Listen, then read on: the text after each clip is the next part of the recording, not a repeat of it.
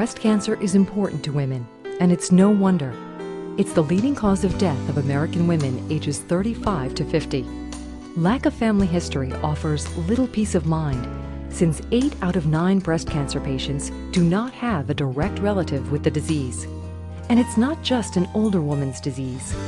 More than 250,000 women under 40 are fighting the disease. And diagnosis within 2 years of childbirth has an almost 50% death rate within 5 years.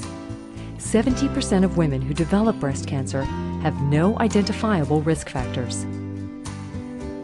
To help improve those statistics, NeoMatrix has developed the Halo Breast Pap test to help detect abnormal cells in breast fluids. It collects tiny samples of fluid, normally present in the breast ducts of all women. As is the case with Pap tests for cervical cancer, abnormal cells in the breast ducts are associated with an increased risk of breast cancer. Nearly all invasive breast cancers begin in the breast milk ducts. Multiple clinical studies reached this conclusion. Women with abnormal cells in their breast ducts are 400 to 500% more likely to develop breast cancer.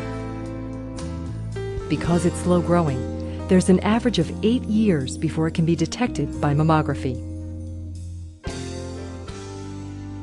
Now, using the Halo Breast Pap test, cellular changes can be found years before a mammogram or self-examination would reveal a lesion or lump.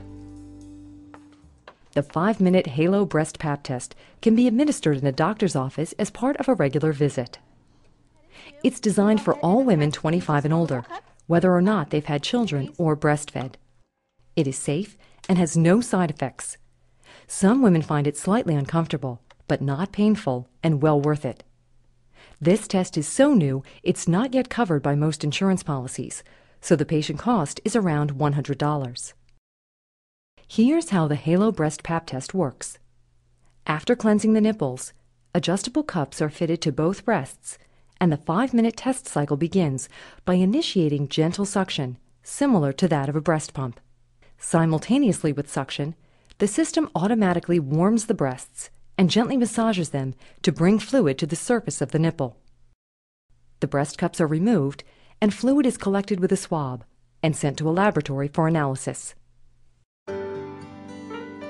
Finding abnormal cells in the breast does not mean cancer is certain to follow, and in fact, the body often corrects the abnormality itself. But abnormal cells do indicate an increased risk of developing breast cancer and alerts you and your doctor to monitor your breast health more closely.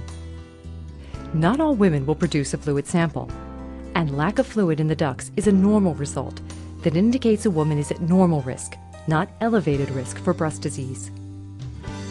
But it's important to continue regular breast exams as recommended by your doctor. The Halo Breast Pap test does not replace mammograms and breast exams. I believe the Halo Pap test for breast cancer screening can give us hope that the number of breast cancers will be decreased, just like the Pap smear for cervical cancer has shown a tremendous decrease in cervical cancer risk.